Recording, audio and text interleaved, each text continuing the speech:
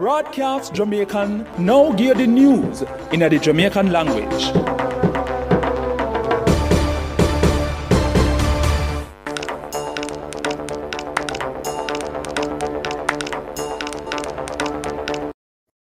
Wagwan people, this is Kadeen Marshall and me go give the news rundown in a Jamaican. First, me give the headline them. Kevin Smith, who was the leader for the Pathway International Kingdom Restoration Ministries, dead this morning in a one car accident near the Braadkyaas Gorge in St. Catherine. One policeman dead in the accident too. The Pan American Health Organization PAHO say one shipment of the Pfizer COVID-19 vaccine dey on the way to Jamaica. The White House in America say come November 8th, any visitor to them country have to be vaccinated with either a Food and Drug Administration vaccine or one with the World Health Organization say can use. One woman get shot and dead yesterday in a Banbury district in a Linstead, St. Catherine. Make sure you follow our YouTube page Braadkyaas Jamiekan for hear more news and like the video after you done listen. Now for the full story them. Kevin Smith, who was the leader for the Pathway International Kingdom Restoration Ministry, dead this morning in a one car accident near the Braadkyaas Gorge in St. Catherine. One police constable, Orlando Irons, dead in the accident too, and two other police officers get hurt and in a hospital. The police said the car Smith to Kingston when the 3-vehicle accident go on. Doctor say him dead at the Linstead Hospital. Smaddy was swear go on, say some fireman did have to cut the people them out of the car. Smith get locked up last week after police go in at the church after them get reports that some ritual killing did a go on. The Pan American Health Organization PAHO say one shipment of the Pfizer COVID-19 vaccine dey on the way to Jamaica. Them put this on them website yesterday and them say a 100,620 dose.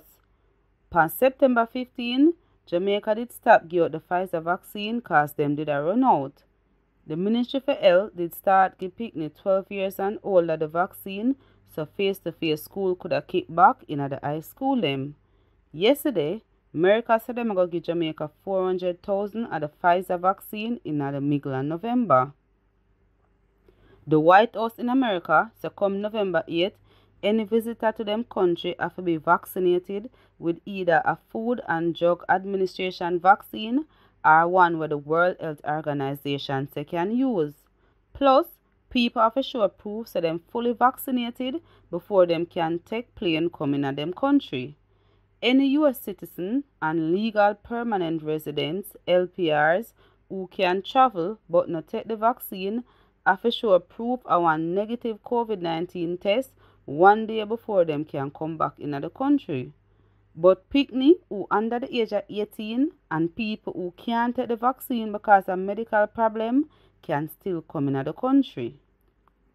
One woman get shot and dead yesterday in a Banbury district in a Linstead, St. Catherine.